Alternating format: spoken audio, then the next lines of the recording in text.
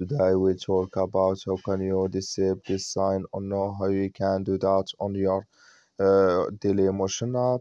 So you just follow these ways, then it's going to work with you.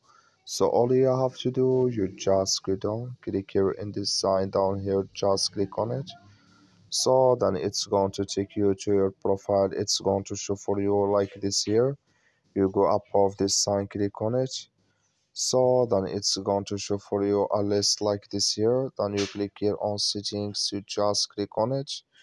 You come to next step here, it's going to show for you like this. You click here on push notifications, just click on it. Then you come to next step here, click here on push notifications, just click on it here. So then you click here on go to settings.